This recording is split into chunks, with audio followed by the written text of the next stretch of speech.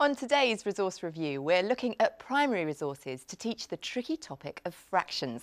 And I hope that the three resources that each comprise 1/3 of the show will add up to one useful programme. The resources are a set of card games to play indoors or outdoors, a box of magnetic shapes, and a school website featuring links to fractions activities.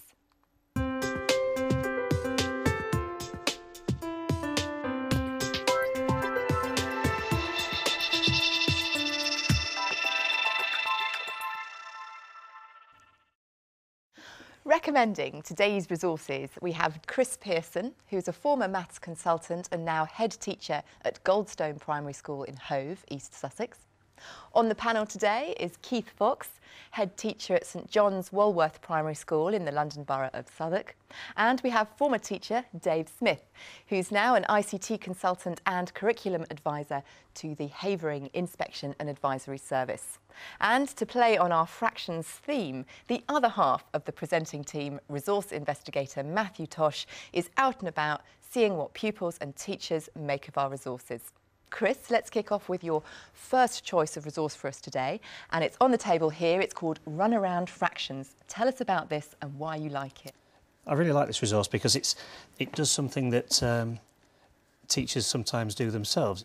They're nicely produced cards. They allow teachers to do various things with them. They're not just one activity. It comes with 6 activities suggested, but there's lots of other things teachers can do with them. So Chris, what's actually on the cards? Each card has basically 3 sections. It has the number, the fraction written as a number. It has a representation of the fraction as a coloured in part of a whole thing, and then it also has the fraction as an everyday thing, in this case a sandwich in the card I've got in my hand. Oh yes, and I can see carrots and apples down there. It encourages teachers to get the children out of their seats and enjoying doing maths activities with fractions, which is something certainly a lot of parents might think is impossible. Thanks, Chris. Well, Matthew Tosh, our resource investigator, ran over to Stuart Fleming Primary School in South East London to see the cards in action. Well, it's a lovely day here and an excellent opportunity to see Zoe Green and her Year 6 class with the runaround fractions. They're over there. If I wanted to work out 2/8 of a number, what would I need to do? So if I wanted to work out 2/8 of something like 147, what would I have to do? I don't want the answer, I want to know how I would work it out. Alice? Zoe, can you tell me how you've been using the cards today? Well, what we've been working on in class is looking at revising our knowledge of fractions. So today we took the cards outside and played 3 different games where we were revising how to make a whole using fractions, ordering fractions by size, and also thinking about equivalent fractions. What is it about these cards that you really like? I think they gave lots of good ideas as a sort of spark for teaching about fractions, because the ideas behind them just gave me a slightly different way of thinking and approaching teaching things like equivalence and size, and the children really enjoyed the element of being outside and active. We've got 1 whole, 2 halves, 8/8, 4 6, 2 quarters, 1/3, 2/8, 1 6. Brilliant, well done. For some of my class, the activities were a little bit too simple. It was fine for us to use for revision, but we'd rather have sort of more advanced fractions in there to sort of stretch my upper ability children. Some of my children out there had no concept at all really above halves with what fractions were before we started using the cards. So, would you use them again? Definitely. I think the children really enjoyed them, and the starter games that came in the pack, I've now think I can adjust and tweak and make my own versions of the games up so that we can play something different using the same resource. Thank you very much, and now I'll hand you back to Hermione.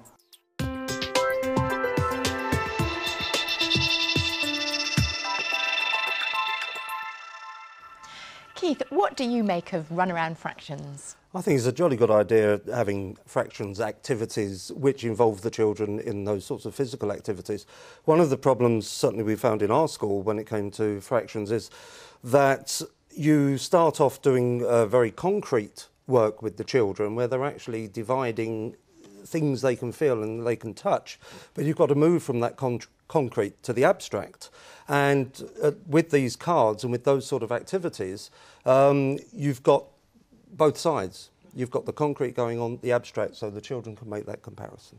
Great. Dave, what do you make of them? Well, certainly from the classroom-based activities of breaking up bits of chocolate and pizzas and going outside and bringing healthy schools into this by actually making the children run around is great. I think I pick up the point you were saying about the, the more difficult fractions, but then again, this is, it's pitching it to the right level of the children.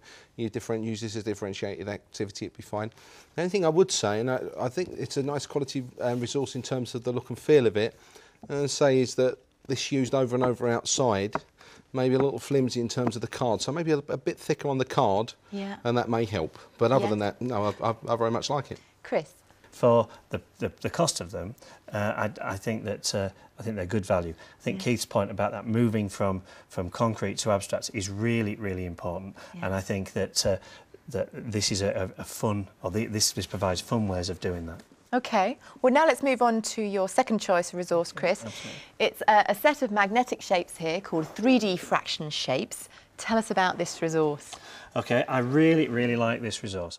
I'd never seen a resource quite like this before because it allows children to really understand parts of three-dimensional shapes and understand the idea of fractions. This allows children to really explore shapes and really see how shapes fit together. And with the different range of shapes that we've got there, you can see you can do work with equivalence. You can do work that shows how you can't add certain fractions to make a whole. And also the fact that there's a sphere and a cube shows that actually two halves only make a whole if they're halves of the same unit. OK, well let's see if Matthew found the same response. He visited Glebe First and Middle School in Harrow in Middlesex to see the 3D shapes in action. Who can tell me what this is? What fraction is it? Amara? A whole. Good girl. Satvinder, how have you been using the magnetic shapes today? OK, we've been using them with Year 5, and basically they were going to add up two fractions together and work out the answer, and then they were given the 3D fraction shapes to actually explore the answer and use them to show what they've worked out. So what's the actual benefit of having it there in front of you?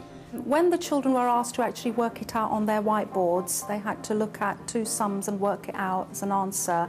When they were given the resource as a 3D resource, they could actually try out the pieces, assemble them together. So it's a very good visual resource. It's half of a quarter. Come on, guys, Kishan, you know. 1/8. OK, so how many eighths do we have here? Now, you've mentioned the visual aspect. Do you think the blocks are suited to a particular learning style? They are suitable for a range of students, but I think they're more geared to older students in the primary school. Now, is there anything you perhaps don't like about them? The other fractions were fine. I think the third did confuse the children and they didn't find any use for it, and they were exploring that fraction. Perhaps it could be complemented with the sixth, maybe, which would match up and give them more options to try things out. What do you like about them? It's just that they're magnetic.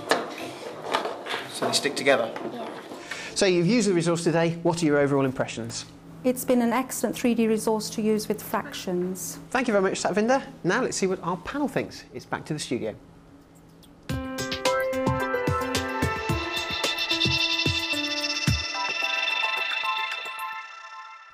Well, Chris, the teacher there suggested that she'd quite like a set of shapes for a sixth. I mean, what do you think of this range that we've got here? I think the teacher makes a really good point, and the point that it's difficult to match the ones that she's got with a third. They're not part of that fraction family is a good point, and I think it would be a nice thing to have a sixth and maybe a 12th set as well, if that were possible. OK, well, panel, Dave, what do you make of this resource? Yeah, I pick up that issue as well about the equivalence of fractions as well, and I think that's important. I think it's a very robust resource as well, so it looks like it's going to last for a long time. Maybe it would be useful on the parts of the fractions themselves, the shapes, actually write on what the fractions are so the children can see that. Hands-on in the classroom, you'd need groups of these around the room. Price is OK for that because they're going to last for a long time, I would think. So I think it would be a very useful resource to use for teaching fractions, actually. They look quite sort of tactile to me. I'm surprised you guys haven't jumped in and are playing with them. That's what I want to do. Keith, what do you make of them? Well, I was going to jump in because I think one of the things with children, and I think this would be good with very young children as well, is when you're dealing with fractions, you look at that and what have I got? I've got 1. And is that a whole? And because of the colour and because of it being so tactile, you can put them together and say, well, no, that is part of a whole one. It isn't one on its own. Now I'm getting confused. You can see how children would get confused. So this is another box of tricks that you can use to actually help children to understand that a fraction is part of a whole, and you've got the colour coding here to help you. And if I can say that, I think that what this sort of resource does is it develops a concept of what fractions actually are, and too often we do jump from that concrete into the abstract too quickly before children really get that understanding of what a fraction and what fractions are all about, which is this idea of parts of wholes. Great. Well, thanks very much. Now let's move on to Chris's third choice of resource for us today, and it's the fractions section of the Hove Primary School's website. Chris, tell us why this is a resource that you're recommending for us. Teachers can use it on an interactive whiteboard, but it can also be used by children sitting at a computer on their own. So this is one choice that you can access through this website portal, if you like, that's all these choices relate to fractions. That's right, and some of them are better than others. Right. I don't know them all, but some of them are good, some of them maybe I wouldn't personally use. This one I do like. It shows the fraction as an image with a part of the square filled in, and then it also allows you to try and match the fractions so that you can add them together. And I can see you've got different levels of difficulty that you can set. That's right, and the more difficult problems are really quite challenging and really designed to get children to really explore this application so they can solve the problems. Is this a free application? It's downloadable for free on a trial basis. If you want to get the licence for it, you have to pay for that for the school. OK. Well, Keith, what do you make, first of all, of Hove Primary School's attempt to bring all these resources together, and then, secondly, this particular one? The resources being all together saves teachers a fantastic amount of time, so this is very valuable. This particular site, I think, would be very good for children to work on in pairs so that they can actually talk about what they are doing and they aren't just pressing the buttons on the off chance they might get the right answer. Yeah. Dave, what are your thoughts? I think a web-based resource like this is very useful because not only can you use it to reinforce concepts within the classroom, but outside of the classroom, when the children go home or go to the library, they can actually look at the activity again and have another go at it. So that gives them that opportunity to reinforce the concept and their learning in turn. Great. Well, thank you all very much. That's all we've got time for, I'm afraid. But just to recap, the three resources that we've looked at are Runaround Fractions, supplied by TTS Group, Magnetic 3D Fraction Shapes from Hope Education, and the Fractions section of the Hove Primary School website. For more information about the resources we featured, go to our website. It's teachers.tv/resource review, or you can email us resourcereview@teachers.tv. I'd like to say a very big thank you to our panel, to Chris, to Keith and to Dave, and thank you for joining us. Bye-bye.